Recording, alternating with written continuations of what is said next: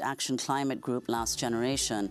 Police also froze the group's accounts and shut down their website. The climate activists have been branded a criminal organization due to their high-profile protests.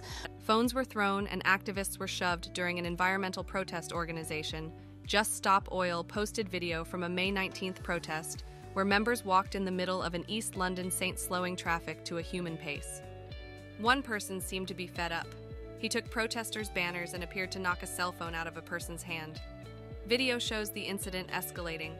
Bridge, we've seen them being distributed around the Tower Bridge by a young worker who decided to try and shove them out of the way to move and let the traffic go through. Now, what we're also seeing here is Blackfriars Bridge, a little bit further down. After the banners were thrown onto the sidewalk, a woman was pushed to the ground. Multiple protesters were shoved afterwards, and another cell phone thrown. The Metropolitan Police Department said in a statement, "We fundamentally understand the frustration and anger of London's communities when protesters walk slowly in the roads."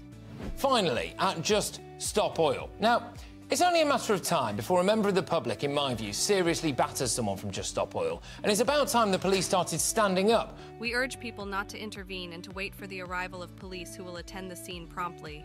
Just Stop Oil has been holding slow march protests in traffic every day since April 24th.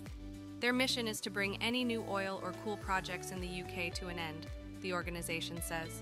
Drivers have fought back against eco-mob Insolite Britain, dragging them out of the road after they blocked a junction near Dartford Crossing. It led to the detention of a furious builder who tried his best to shove protesters out of the way while on his way to work. Got this from Peter, and Stephen is right with respect to Just Stop Oil. While our police continue to support, protect, and encourage these wars to illegally block our roads, then they will continue to do it. Well, what we're seeing, Vanessa, really importantly, is that every major political party in this country, with the exception of the Conservatives, has adopted Just Stop Oil's demand. They are all saying no new oil and gas. That has ever worked. When we've needed to create social change at this kind of scale, this sort of civil disruption and this civil resistance is the only thing that has ever worked. Well, that is the problem once again this morning, and we had it last week as well. They're out in force, these just of all maniacs.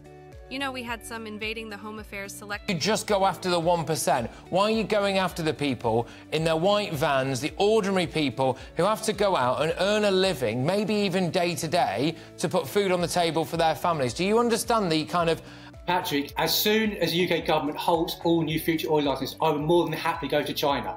So you're turning down the opportunity to do that, We need to do it in the UK. We need to go to China. Committee the other day when they took their shirts off and revealed Just Up All shirts to try and make a point about climate change. And the trouble is they continue to keep.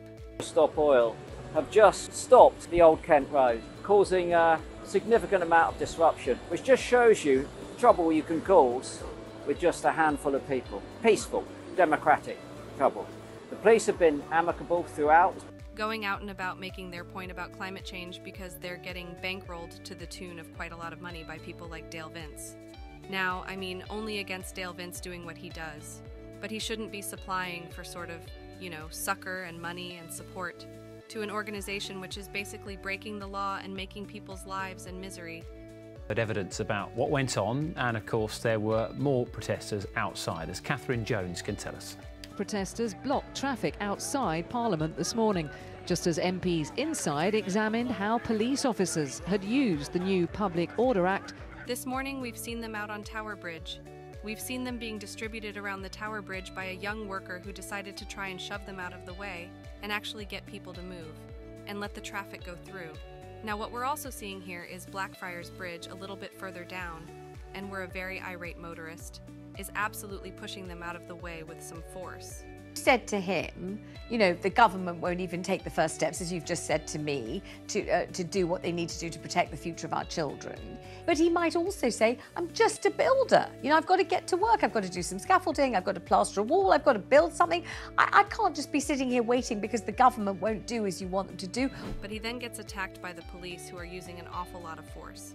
A great deal of force against him to try and restrain him as if he's the bad guy. This video is sponsored by Zebec Tri-Screen. Click the link in the description to get $25 off your purchase. This video you're watching right now was actually made using the Tri-Screen. Boost your productivity by 44%. Works on almost any laptop. Extremely compact and portable. Remarkably lightweight. Set up in under 15 seconds. Hit the link to get $25 off your order. Well, he wouldn't have to do any of that if they didn't actually stop the just of all people.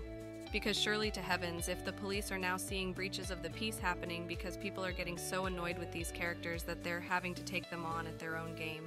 And surely the police have a duty of care to everybody else to stop them from walking around. And in that way, there won't be any altercations. That way, there won't be any motorists having to be arrested. For thousands and thousands of pounds. It's obscene. I'm surprised this stuff isn't happening more. How far the British people have to be made poor before we stand up for ourselves? Because there's a reason why we're so poor, and it's because there's more and more rich people. That way, there won't be anybody who need to shove them out of the way and who might come to harm. Because it's the presence of just a boil that's causing all this. Therefore, surely you remove their presence, don't you? You know, if people are marching in a provocative way and people start fighting them, you would ban the march, wouldn't you? Isn't that what the police would do? That will they police it in such a way that it doesn't hurt anybody. And at the moment this is hurting the motorists, this is hurting small businesses, hurting individuals who are trying to go about their daily business and being stopped at every turn by these. Now, 3 Just Stop Oil protesters have been arrested on suspicion of criminal damage at London's Chelsea Flower Show. The woman climbed over a rope and threw orange paint over the display. One bystander turned a hose pipe on the protesters before the Met Police arrived on the scene and arrested. And we know that actually our food security is at a threat as a result of it. If you just look at the growing seasons of maize, corn, one of the world's staple crops. 3 Just Stop Oil protesters were arrested for this stunt at the Chelsea Flower Show. The group threw paint on flowers, calling for an end to oil and gas projects. People yelled "shame on you" and sprayed the group with water. But others cheered and applauded "I support." I know you don't want me to tell you this. I know you want to keep your eyes wide shut.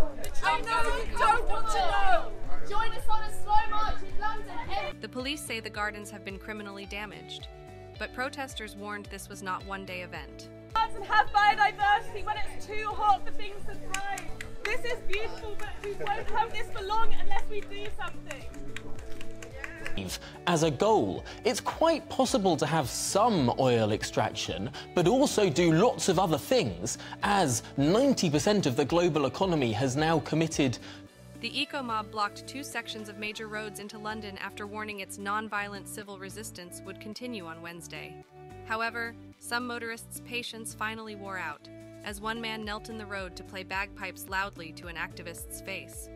Other protesters appeared to have been sprayed in the face with ink or dye as they sat on the road. If you like these videos, please share them. If you are new to this channel, please subscribe.